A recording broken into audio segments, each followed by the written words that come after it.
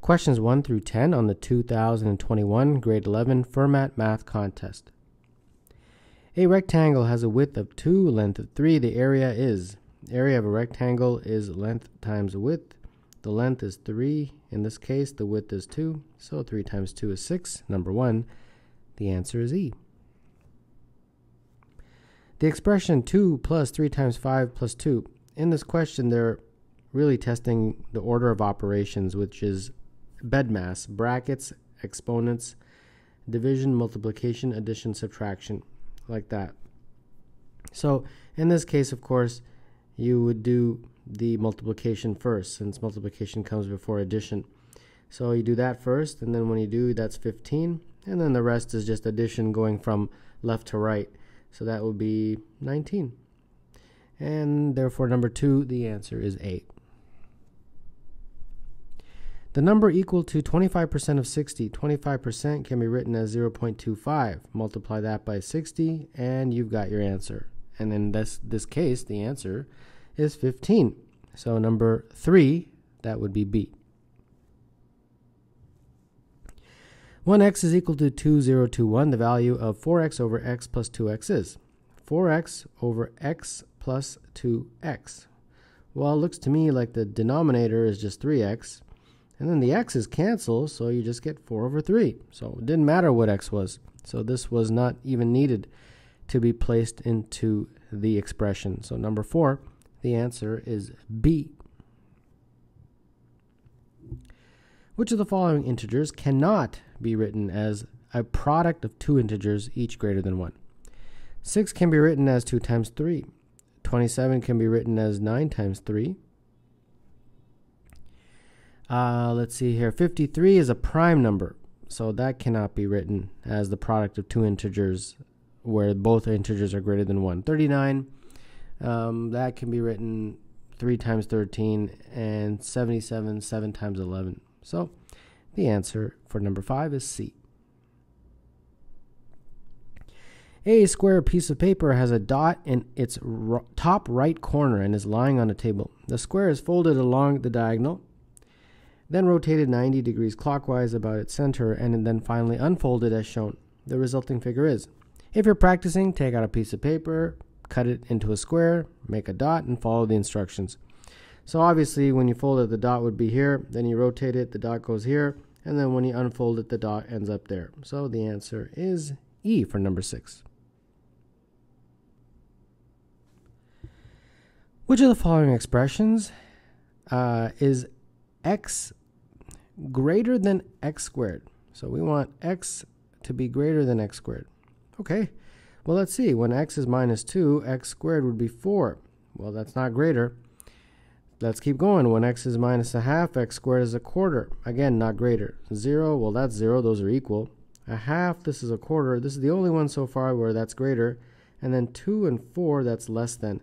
So less than, equal to, and less than. So the only one that satisfies the condition of the question is this right here, which would be choice D for number 7. The digits in a 2-digit positive integer are reversed. The new 2-digit integer minus the original integer equals 57.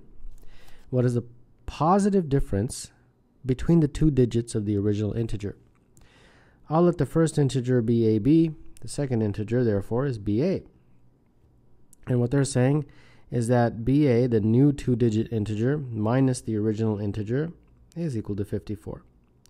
Well, BA, like for example, if you had 73, what is it? It's 7 times 10 plus 3, correct?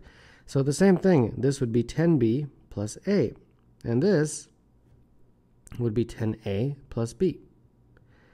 Okay, let's take it out of the bracket. So 10B minus B, 9B. A minus 10A is minus 9A, and that's 54. So factor out the 9, and we get B minus A is 54. And then divide through by 9, and you get B minus A is equal to 6. So what do they want? The positive difference between the two digits of the original number. Well, here's the original number. The positive difference would be A minus B, I guess, with an absolute value. And That looks to me like 6. 6 is a positive number. And that's the answer. So number 8, that would be D. Or C, sorry. Yeah, don't circle the wrong number.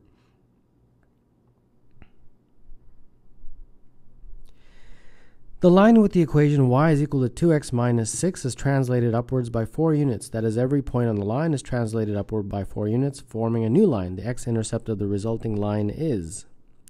Let us draw a quick graph. And let's draw the line y is equal to 2x minus 6. When x is 0, y is minus 6. And when x is 3, that is when we get y equal to 0. So there's my line. Now let's join those 2 points. So something like that. Now we're translating it up 4 units, right?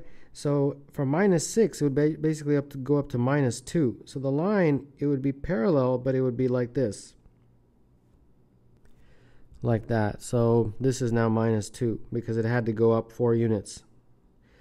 Okay, so this line, again, is y equals 2 because the slope is the same because it's parallel, 2x, but some b. That one I don't know. But I do know a point on the line.